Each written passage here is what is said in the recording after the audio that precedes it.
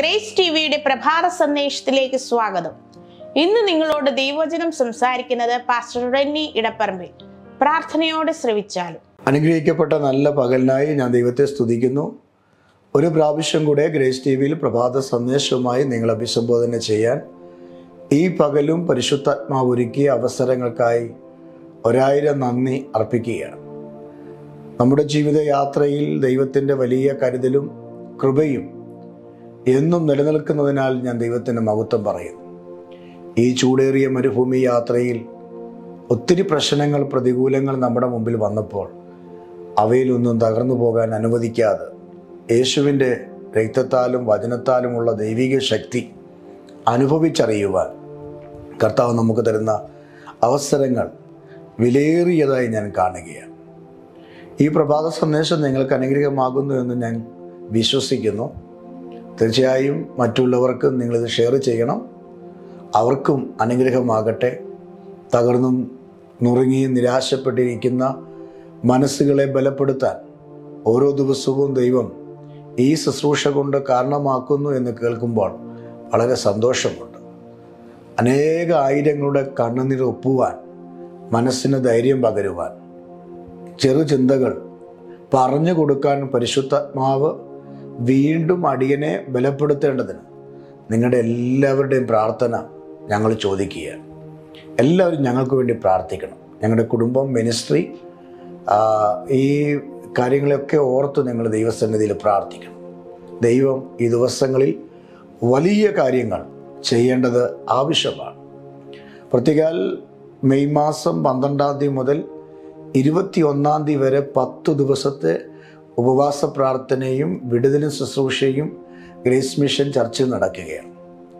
അന്നേ ദിവസമുള്ള ശുശ്രൂഷകളെ ഓർത്ത് നിങ്ങൾ പ്രാർത്ഥിക്കണം. 10 ദിവസവും അനുഗ്രഹിക്കപ്പെട്ട ദൈവദാസന്മാർ ഓരോ സെഷനുകളിലും മാറി മാറി നമ്മളെ ശുശ്രൂഷിക്കുന്നതായിരിക്കും. യൂട്യൂബിലൂടെയും അപ്പോൾ തന്നെ സൂമിലൂടെയും ശുശ്രൂഷയിൽ നിങ്ങൾക്ക് ഏത് രാജ്യത്തിരുന്നും പങ്കെടുക്കാൻ കഴിയും. ഇത് നിങ്ങളുടെ വിടുതലിൻ്റെ ദിവസങ്ങളാണ്. അത് നഷ്ടമാക്കാതെ ശുശ്രൂഷയിൽ നിങ്ങൾ പങ്കാളികളാകുക. രാവിലെയും വൈകിട്ടുമുള്ള സെഷനുകളിൽ കർത്താവിൻ്റെ ആത്മാവിൽ ദൈവദാസന്മാർ നിങ്ങൾക്ക് വേണ്ടി ശുശ്രൂഷിക്കുകയും നിങ്ങൾക്ക് വേണ്ടി പ്രാർത്ഥിക്കുകയും ചെയ്യും. അനുഗ്രഹിക്കപ്പെട്ട വർഷിപ്പ് നമുക്കുണ്ടാകും.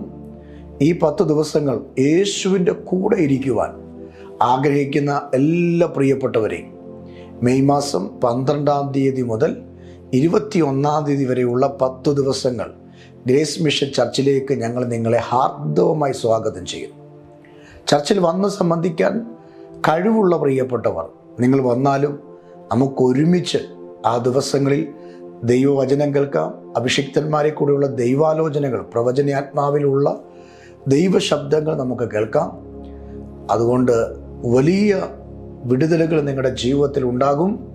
പ്രതീക്ഷിക്കാം, കാത്തിരിക്കാം. പ്രാർത്ഥനയോടെ നമുക്ക് പങ്കെടുക്കാം. ദൈവം നിങ്ങളെ അനുഗ്രഹിക്കട്ടെ. ഇന്നത്തെ ചിന്താവിഷയം ഉൽപ്പത്തി പുസ്തകം 18-ാം അധ്യായം 14-ാമത്തെ വാക്യം ഇങ്ങനെയാണ്: യഹോവയാൽ കഴിയാത്ത കാര്യമുണ്ടോ? ഒരാണ്ട് കഴിഞ്ഞിട്ട് ഈ സമയമാകുമ്പോൾ ഞാൻ നിന്റെ അടുക്കൽ മടങ്ങി വരും, സാറായിക്ക് ഒരു മകൻ ഉണ്ടാകുമെന്ന് അരുളി ചെയ്തു. അനുഗ്രഹിക്കപ്പെട്ട നല്ല ഒരു വാക്യമാണ് പരിശുദ്ധാത്മാവ് ഇന്ന് പകൽ നൽകിയിരിക്കുന്നത്. യഹോവയ്ക്ക് കഴിയാത്ത വല്ല കാര്യവും ഉണ്ടോ? ഇന്ന് നമ്മുടെ ഇടയിൽ ഒരു ചോദ്യമായി നിൽക്കുന്ന വിഷയമാണ്. ദൈവത്തിന് കഴിയുമോ? യഹോവയ്ക്ക് കഴിയുമോ എൻ്റെ ഈ സ്ഥിതി മാറ്റാൻ, എൻ്റെ കുഞ്ഞുങ്ങളുടെ അവസ്ഥയ്ക്ക് മാറ്റം വരുത്താൻ, എൻ്റെ ഭർത്താവിൻ്റെ സ്ഥിതിക്ക് വ്യത്യാസം വരുത്താൻ, ഈ തകർന്ന് പൊളിഞ്ഞു കിടക്കുന്ന എൻ്റെ കുടുംബം പണിയാൻ, എൻ്റെ ഹസ്ബൻഡിൻ്റെ മദ്യപാനം, തെറ്റായ പാതകൾ, ഇവയ്ക്കൊക്കെ ഒരു വ്യത്യാസം ഉണ്ടാകാൻ ദൈവത്തിന് കഴിയുമോ? യഹോവയ്ക്ക് കഴിയാത്ത വല്ല കാര്യവും ഉണ്ടോ എന്ന് ഇവിടെ ചോദിക്കുക. ആരാ ചോദിക്കുന്നത്? യഹോവ തന്നെ ചോദിക്കുക. ദൈവം തന്നെ അബ്രഹാമിനോടും സാറായോടും ചോദിച്ച ഒരു ചോദ്യമാണ്: യഹോവയ്ക്ക് കഴിയാത്ത വല്ല കാര്യവും ഉണ്ടോ? ഈ ലോകത്തിൽ ദൈവത്തിന് അസാധ്യമായതൊന്നുമില്ല. ആകാശത്തിൽ, ഭൂമിയിൽ, കടലിൽ ദൈവത്തിന് കഴിയാത്തതൊന്നുമില്ല. ഈ പ്രപഞ്ചത്തെ ഉളവാക്കിയ ദൈവത്തിന് ആ ദൈവത്തിൻ്റെ കരങ്ങളിൽ ഇതെല്ലാം അടങ്ങിയിരിക്കുമ്പോൾ, പ്രപഞ്ചം മാത്രമല്ല പ്രപഞ്ചത്തിലുള്ള ഓരോ കാര്യങ്ങളും, പ്രത്യേകിച്ച് നാം ഓരോരുത്തരും ദൈവത്തിൻ്റെ കയ്യിലാണ് ഇരിക്കുന്നത്.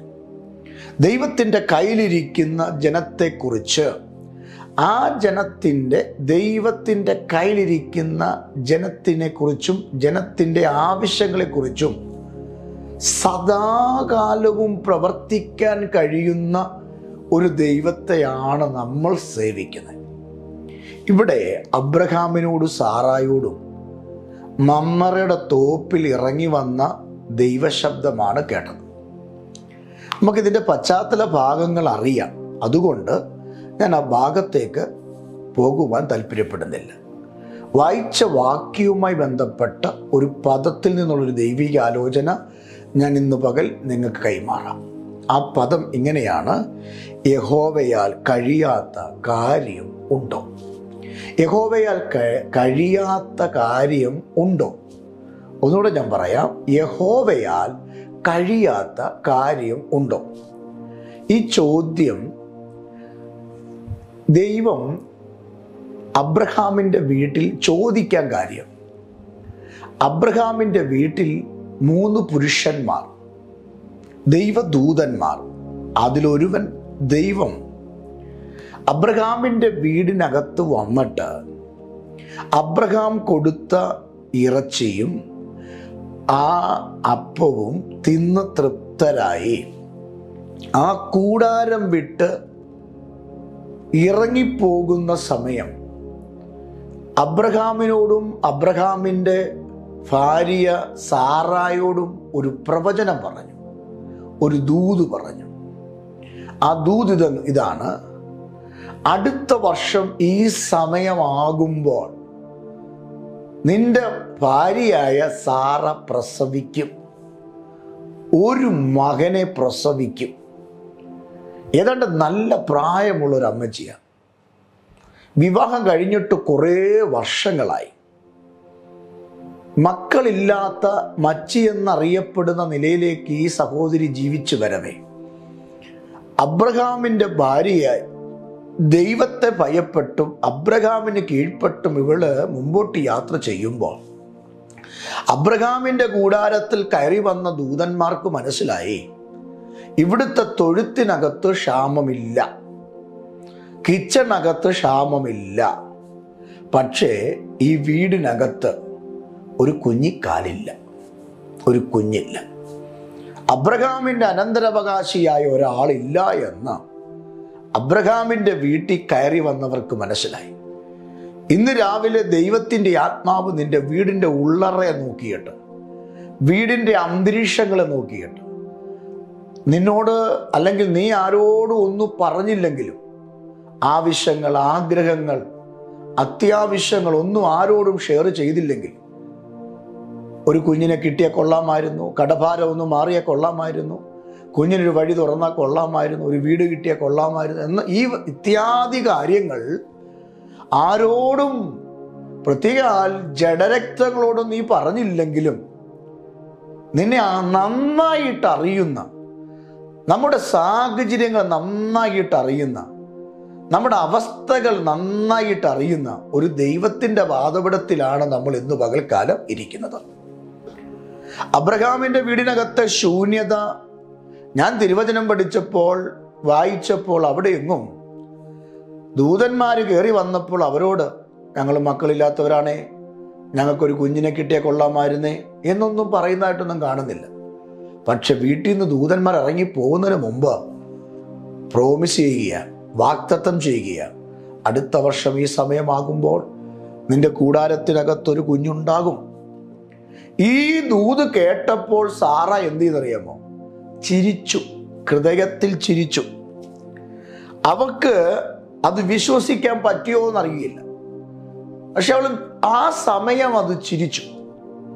ആ ചിരി കണ്ടപ്പോഴാണ് ദൂതന്മാർ പറഞ്ഞത്, യഹോവയാൽ കഴിയാത്ത വല്ല കാര്യമുണ്ട്.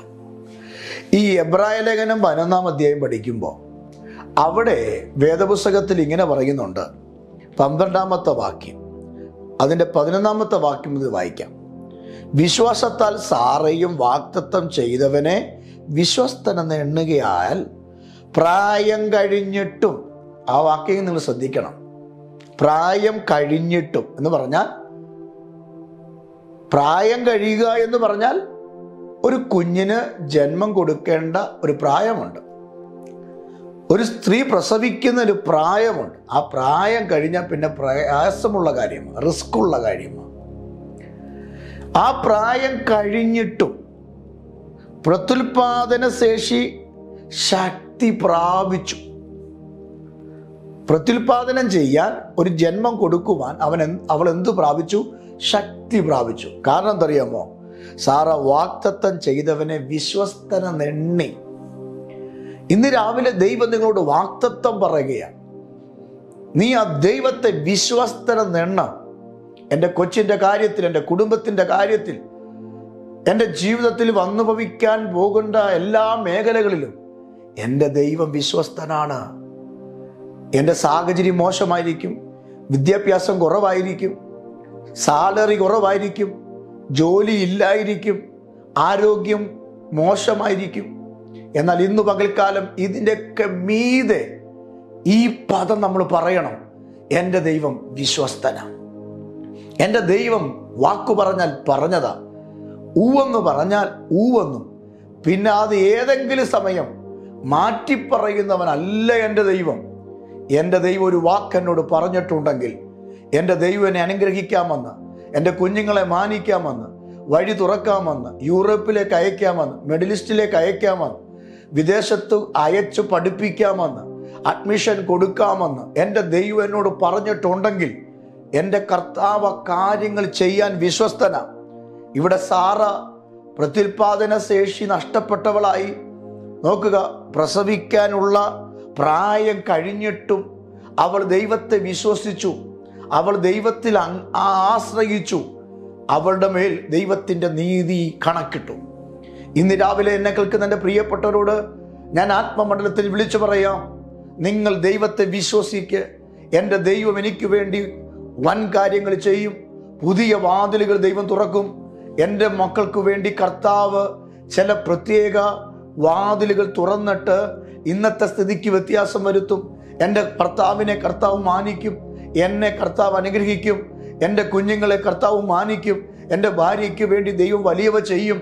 ഇന്ന് പകൽ ഒരു 100 ആവർത്തി ആദരം തുറന്നു പറ: എൻ്റെ ദൈവത്താൽ ഞാൻ അനുഗ്രഹിക്കപ്പെടും, എൻ്റെ കുടുംബം അനുഗ്രഹിക്കപ്പെടും, എന്നുള്ള വാഗ്ദത്തം നിറവേറപ്പെടും. അതെൻ്റെ പ്രായം കഴിഞ്ഞാലും, എൻ്റെ സാഹചര്യം എത്ര മോശമാണെങ്കിലും, മുമ്പോട്ട് നോക്കുമ്പോൾ ഒത്തിരി പരാജയങ്ങളുടെ കഥകളാണ് എന്നെ തേടി നിൽക്കുന്നത്. എങ്കിലും യഹോവയ്ക്ക് കഴിയാത്ത ഒരു കാര്യവുമില്ല എന്ന് വിശ്വസിക്കാൻ തയ്യാറാകണം. സാറായിയുടെ ചിരിയുടെ മുമ്പിൽ ദൈവം ചോദിച്ചൊരു ചോദ്യമാണ്: യഹോവയ്ക്ക് കഴിയാത്ത വല്ല കാര്യവും ഉണ്ടോ?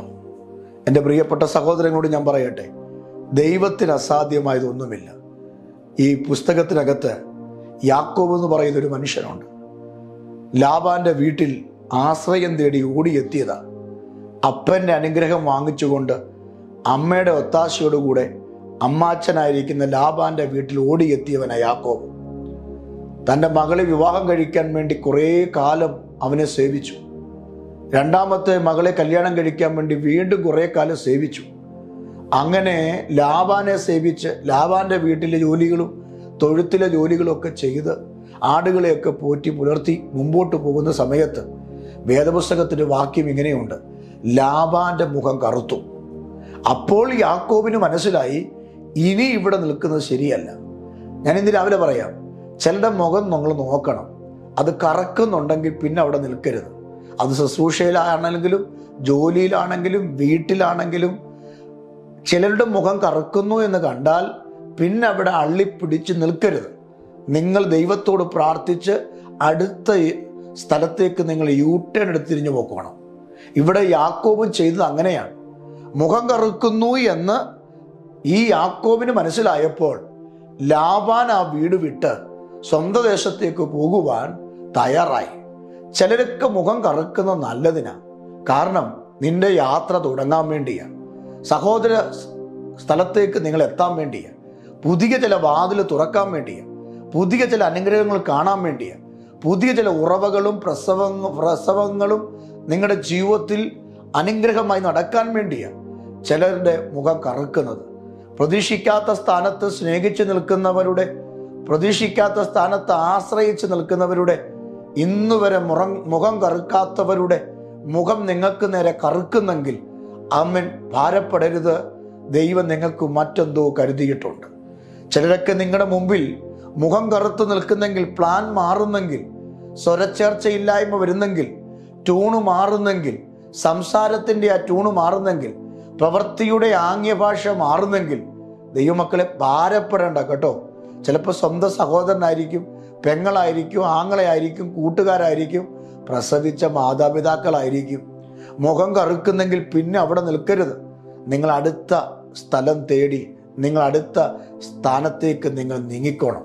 അപ്പോഴും നിങ്ങൾ ഒരു കാര്യം മറക്കരുത്, ദൈവത്തെ മുറുകെ പിടിച്ചോണം, ദൈവത്തിൽ ആശ്രയം വെച്ചോണം. ലാബാന്റെ മുഖം കറുത്തു എന്ന് ഈ പുസ്തകത്തിൽ കാണുമ്പോൾ യാക്കോബ് ലാബാന്റെ വീട് വിട്ട് എന്ത് ചെയ്യുക? ഇറങ്ങിപ്പോകുവാൻ തുടങ്ങുകയാണ്. ആ സമയത്ത് ലാബാനോട് യാക്കോബ് പറഞ്ഞ ഒരു കാര്യമുണ്ട്, ഞാൻ എൻ്റെ അപ്പൻ്റെ ദേശത്തേക്ക് പോകുകയാണ്, നിന്റെ 2 പിള്ളേരെയും കൂടെ ഞാൻ കൊണ്ടുപോകുകയാണ്, അവർക്ക് ജനിച്ചതായ മക്കളെ കൂടെ ഞാൻ കൊണ്ടുപോകുകയാണ്, കുറച്ച് ദാസിദാസന്മാരും ഉണ്ട്. ആ സമയത്ത് ലാബാൻ അത് അംഗീകരിക്കുന്ന ഭാഗമാണ് കാണുന്നത്. എന്നാൽ യാക്കോബ് ലാബാനോടൊരു കാര്യം പറഞ്ഞു, ഞാൻ പോകുമ്പോൾ തൊഴുത്തിനകത്തുള്ള വരയും പുള്ളിയുമുള്ള ആടിനെ കൂടെ ഞാൻ കൊണ്ടുപോകും. കാരണം ഈ 2 പെൺപിള്ളാരെയും അവർക്കുണ്ടായ മക്കളെയും ബാക്കി കാര്യങ്ങളൊക്കെ നടക്കണമെങ്കിൽ ഉപജീവനത്തിനും എന്തെങ്കിലും മാർഗം വേണമല്ലോ. അപ്പോൾ യാക്കോബ് പറയുകയാണ്, ഞാൻ തൊഴുത്തിനകത്തുള്ള വരയും പുള്ളിയുമുള്ള ആടുകളെ കൂടെ കൊണ്ടുപോകും. ആ സമയത്ത് എൻ്റെ ഭാഷ ഞാൻ പറയാം, ലാബാൻ കുത്തിയിരുന്ന് ചിരിച്ചു. കാരണം ലാബാന്റെ തൊഴുത്തിനകത്ത് വിരളയെണ്ണാവുന്ന ആടുകൾ മാത്രമേ ആ സമയത്ത് എന്തുണ്ടായിരുന്നുള്ളൂ? വരയും പുള്ളിയും ഉണ്ടായിരുന്നുള്ളൂ. അതുകൊണ്ട് ഈ 2 പെൺപിള്ളാരെയും അവരുടെ മക്കളെയും കുറച്ച് ദാസിദാസന്മാരെയും പോറ്റുക, മുമ്പോട്ടുള്ള കാര്യങ്ങൾ മുമ്പോട്ട് സുഖകരമായി കൊണ്ടുപോകുക എന്നുള്ള കാര്യം ഇച്ചിരി പ്രയാസമാണ്. ഒരിക്കലും നടക്കാത്ത കാര്യം, ഒരിക്കലും മുമ്പോട്ട് പോകാൻ പറ്റാത്ത കാര്യം എന്ന് ലാബാൻ തിരിച്ചറിഞ്ഞു. അപ്പോൾ യഹോവയുടെ ആത്മാവ് യാക്കോബിന്റെ മേൽ വന്നു. അവിടെ കാണണം, പരിഹസിക്കുന്ന ഒരു ലാബാന്റെ മുമ്പിൽ യാക്കോബ് ഉറച്ചു നിൽക്കുകയാണ്. ഇന്ന് രാവിലെ ആത്മാവി പറയാം, എങ്ങനെ നിങ്ങൾ കൊച്ചുങ്ങളെ പഠിപ്പിക്കും, എങ്ങനെ മുമ്പോട്ട് കൊണ്ടുപോകും, എങ്ങനെ കുടുംബം മുമ്പോട്ട് കൊണ്ടുപോകും, ജോലി മുമ്പോട്ട് കൊണ്ടുപോകും, ആ കമ്പനി മുമ്പോട്ട് കൊണ്ടുപോകും, ആ ബിസിനസ് മുമ്പോട്ട് കൊണ്ടുപോകും എന്ന വിഷയത്തിൽ ചിലരുടെ മുഖം കറുത്തു നിൽക്കുമ്പോൾ ഒരു കാര്യവും ചെയ്യാൻ കഴിയാതെ വഴിയിൽ പകച്ചു നിൽക്കുന്ന ആളുകളെ പോലെ, യാക്കോബിനെ പോലെയാണ് നീ ഇന്ന് പകലെങ്കിൽ ഒരു കാര്യം ഓർത്തോണം, ദൈവം നിന്നോടൊരു വാഗ്ദത്തം പറഞ്ഞിട്ടുണ്ടെങ്കിൽ ആ വാഗ്ദത്തത്തെ മുറുകെ പിടിച്ചോണം. എന്നിട്ട് ധൈര്യത്തോടു കൂടെ മുമ്പോട്ട് പോകണം. യാക്കോബ് ധൈര്യത്തോടെ മുമ്പോട്ട് പോയി. വേദപുസ്തകത്തിൽ അത് ഡീപ്പായിട്ട് ചിന്തിക്കേണ്ട കാര്യമാണ്. പക്ഷെ പ്രഭാത സന്ദേശത്തിൽ അധികം സമയമില്ലാത്തതുകൊണ്ട് ഞാൻ ഇങ്ങനെ പറഞ്ഞ ഭാഗത്തുനിന്നും മടങ്ങി വരാം. ലാബാന്റെ മുഖം കറുക്കുന്ന സമയം, ലാബാന്റെ തൊഴുത്തിനകത്ത് യാക്കോബിന് വേണ്ടി അധികം ഒന്നും ഇല്ലാതിരിക്കുന്ന സമയം, അവിടെ എഴുതിയിരിക്കുന്ന ഇങ്ങനെയാണ്, അന്ന് മുതൽ ലാബാന്റെ തൊഴുത്തിനകത്ത് ആടുകൾ പ്രസവിക്കാൻ തുടങ്ങി. എങ്ങനെ പ്രസവിച്ചത്? മുഴുവനും വരയും പുള്ളിയും ഉള്ളത്. എൻ്റെ പൊന്ന് യാക്കോബേ, നിന്റെ മുമ്പിൽ ചിലതൊക്കെ പരാജയം തോന്നിയേക്കാം, ചിലതൊക്കെ ആൻസർ ഇല്ലാത്ത ക്വസ്റ്റ്യനായി നിന്നേക്കാം, ചിലതൊക്കെ വഴിമുട്ടി നിന്നേക്കാം. നാട്ടുകാരും അമ്മായിയച്ഛനും അമ്മായിയമ്മയും ആങ്ങളമാരും അളിയന്മാരും ചേട്ടന്മാരും പെങ്ങന്മാരും പ്രസവിച്ച അമ്മയും അപ്പനും ഒക്കെ ചോദിച്ചേക്കാം, എങ്ങനെ ജീവിക്കും, എങ്ങനെ നീ കുഞ്ഞുങ്ങളെ നോക്കും, എങ്ങനെ മുമ്പോട്ട് പോകും, എങ്ങനെ ഈ വീട് പണിയും, എങ്ങനെ ഈ ജോലി പൂർത്തീകരിക്കും, എങ്ങനെ ഈ വീടിൻ്റെ പണി പൂർത്തീകരിക്കും എന്ന് ചോദിക്കുന്ന സമയത്ത് ഇന്ന് പകൽ ഉറപ്പും ധൈര്യത്തോടു കൂടെ യാക്കോബിനെ പോലെ നിന്നാൽ യഹോവയ്ക്ക് കഴിയാത്ത ഒരു കാര്യവുമില്ല. ഇന്നു മുതൽ നിനക്ക് വേണ്ടി തൊഴുത്തിനകത്ത് ചിലത് പ്രസവിക്കാൻ പോകുകയാണ്. ലാബാന്റെ തൊഴുത്തിനകത്ത് ആ സമയം മുതൽ പ്രസവം തുടങ്ങി. പക്ഷെ പ്രസവിച്ചത് മുഴുവനും വരയും പുള്ളിയും ഉള്ളതാ. ഇന്ന് രാവിലെ ആത്മാവി പറയാം, തൊഴുത്തിനകത്തൊന്നും കാണില്ല, ശൂന്യമായിരിക്കും. പേഴ്സിനകത്തൊന്നും കാണില്ല, ശൂന്യമായിരിക്കും. നിന്റെ കലവറയിൽ ഒന്നും കാണില്ല, ശൂന്യമായിരിക്കും. മുമ്പോട്ട് പോകാൻ കഴിയാതെ പകച്ചു നിൽക്കുകയായിരിക്കും. കുഞ്ഞുങ്ങളുടെ അഡ്മിഷൻ എടുക്കുവാൻ, ഡൊണേഷൻ കൊടുക്കുവാൻ ശൂന്യമായിരിക്കും. ആമേൻ. കാര്യങ്ങൾ മുമ്പോട്ട് കൊണ്ടുപോകാൻ, യൂണിഫോം വാങ്ങിക്കുവാൻ, ടെക്സ്റ്റ് ബുക്ക് വാങ്ങിക്കുവാൻ, ആമേൻ, അതുകൊണ്ടൊക്കെ തന്നെ കുഞ്ഞുങ്ങളെ പഠിപ്പിക്കുവാൻ, ഈ വക കാര്യങ്ങളിൽ ഇന്ന് പകൽ നിങ്ങൾ ശൂന്യമായിരിക്കും. കിടക്കുന്ന കിടക്കാടം ആമേൻ ഇല്ലാത്ത ഒരവസ്ഥയായിരിക്കും. റെന്റ് കൊടുക്കുവാൻ നിവൃത്തിയില്ലാത്ത ഒരു സാഹചര്യമായിരിക്കും. ഇന്ന് രാവിലെ ആത്മാവി പറയാം, യഹോവയ്ക്ക് കഴിയാത്തത് ഒന്നുമില്ല. യാക്കോബിനെ നിങ്ങൾ നോക്കൂ.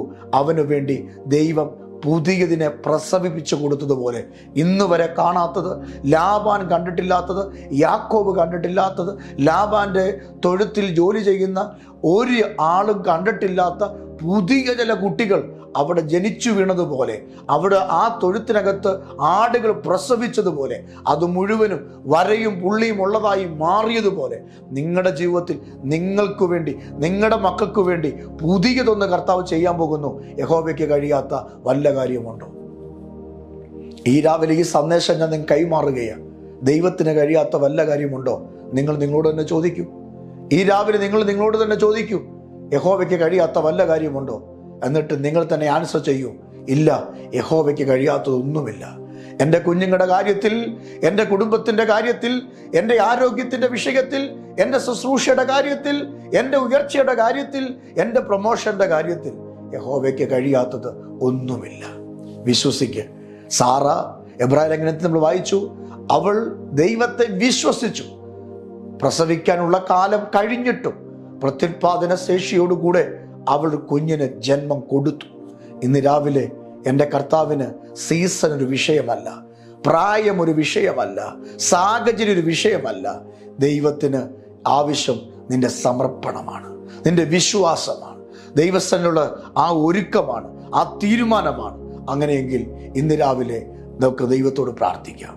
എൻ്റെ ദൈവമേ, അങ്ങയ്ക്ക് കഴിയാത്തതൊന്നുമില്ല. ഞാൻ വിശ്വസിക്കുന്നു. ഞങ്ങൾ കടന്നു പോകുന്ന വേദികൾ, സാഹചര്യങ്ങൾ, അവസ്ഥകൾ വലുതാണ്, പരിമിതമാണ്. ഒത്തിരി ക്വസ്റ്റ്യനുകളുണ്ട്, ഒത്തിരി ഭാരങ്ങളുണ്ട്, വേദനകളുണ്ട്. എങ്ങനെ മുമ്പോട്ട് പോകും അറിയില്ല. ആര് കൈക്ക് പിടിക്കും അറിയില്ല. ആര് സഹായിക്കും അറിയില്ല. എങ്ങനെ ഈ പഠനം പൂർത്തീകരിക്കും, എങ്ങനെ ഈ ജോലി കരസ്ഥമാക്കും അറിയില്ല. ഈ രാജ്യത്ത് എങ്ങനെ നിൽക്കും അറിയില്ല. ഈ കമ്പനിയിൽ എങ്ങനെ ജോലി ചെയ്യും അറിയില്ല. ഈ ബിസിനസ് എങ്ങനെയായിരിക്കും, കുഞ്ഞുങ്ങളുടെ ഭാവി എന്തായിരിക്കും അറിയില്ല. പക്ഷെ ഞങ്ങൾക്ക് ഒന്നറിയാം, യഹോവയ്ക്ക് കഴിയാത്തത് ഒന്നുമില്ല. ദൈവത്തിന് അസാധ്യമായതൊന്നുമില്ല.